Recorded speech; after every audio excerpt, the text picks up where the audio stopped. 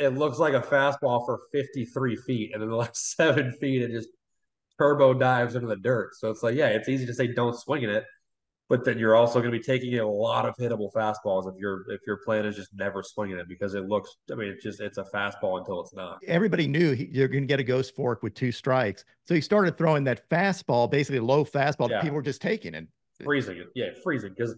I mean, the way to take the pitch is basically be like, all right, if the pitch starts here, I'm not swinging it because I know it's going to start there, it's going to look hittable, and then it's just going to dive in the dirt. But then, yeah, so when that fastball comes out of the window that you've told yourself, I'm not swinging in that window, I mean, it just stays in the same plane and it's strike three, and you're just like, all right, well, I can't do anything about that. Like, you're either giving him the take fastball or you're going to be susceptible to the chase splitter. You can't really do both. He spins it, it's like 800, like it's a super low spin rate pitch. So theoretically, you'd be able to see the difference between his four seam fastball spinning at 22, 2300, whatever it is, and that splitter spinning at 800. You would think you'd be able to see that's a vast difference. You'd think you'd be able to see that and then use that to lay off of it when he throws it. But that's obviously not the case because that difference exists every time he throws it, and everyone's still swinging at it all the time. I hit it once. I got jammed and rolled over to shortstop or third base, but I did make contact. And then I swung at one that went like 42 feet too. So I did both those. I did both. did you give yourself a high five for actually I was making fired up. contact He with? threw it Yeah. and I hit it. I was like, let's go. That's great. Like, it's exceeding expectations against that pitch for sure. Who's the toughest pitcher that you've had to face, or the toughest pitch? Whichever one you want to answer. The pitch is the Matt Brash slider. I've said that. That thing is crazy. It's just so. I mean, I say it's so hard. Sometimes it's 90, sometimes it's 83, and just the angle he throws it from, the release point, and everything like that thing's nuts, and it's kind of universally agreed upon against all the guys who have seen it. It's like it's just riding like up and across the zone the whole way. Like it's like you got to kind of try to stay on top of it because it's not going to come down. It's going to have the higher vertical break than you're anticipating. You can't. You can. I mean, like, you can sit on it, right? I was like, all right, he's going to throw it, so I'm just going to sit on it. I'm going to wait for it, and you see it, and it starts where you think it needs to start to be in the zone, and then it just keeps going.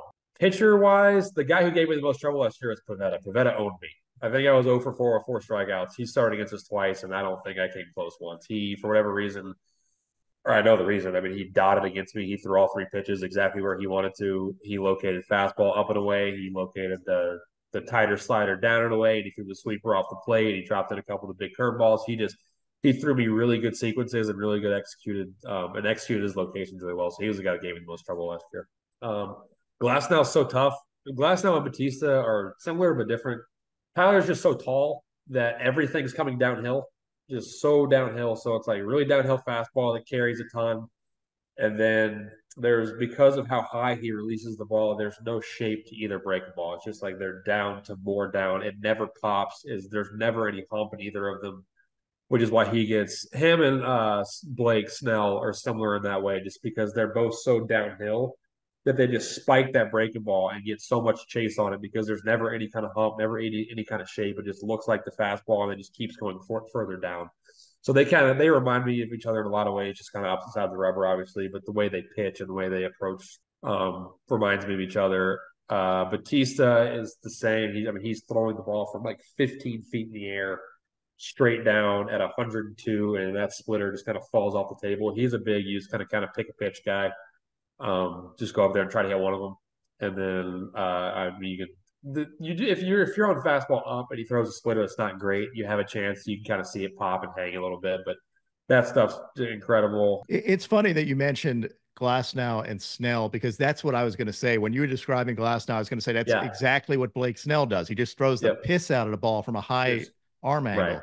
It's down, everything down, down, down. Because I mean that's what we were talking about earlier about the factors to let you recognize different pitches. One of them is like if a guy throws a breaking ball and instead of a fastball coming straight out of his hand, if it pops up at all, your brain goes, okay, breaking ball. But neither Blake's nor Tyler's ever does that because they're throwing it so high up in the air and so straight over the top that it's just everything's downhill, downhill, downhill. There's never any shape to anything.